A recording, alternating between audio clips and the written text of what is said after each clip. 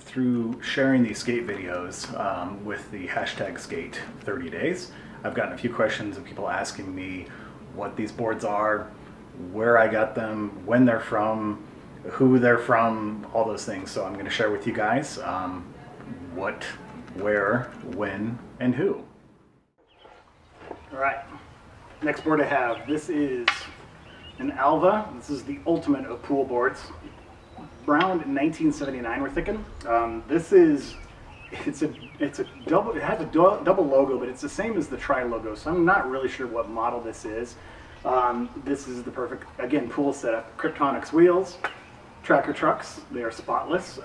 The owner of this originally bought it from Super Sport Marine, from my dad's shop in Kearney, Nebraska. Had it for many years, and I think his mother brought it to us in 1990 and asked us if we would want it back or would want to buy it back. So I swept it up because I ended up writing for Alva in 1989. So this is kind of a cool piece to have with it. This always takes me back to Super Sport Marine and my dad and his sailboat shop putting up with these hippie kids that wanted to come and get sidewalk surfing and skateboards. This was definitely the pool area when it started getting a little grungy. He just was forefront in Nebraska and Kearney of bringing boards in and hooking us for life.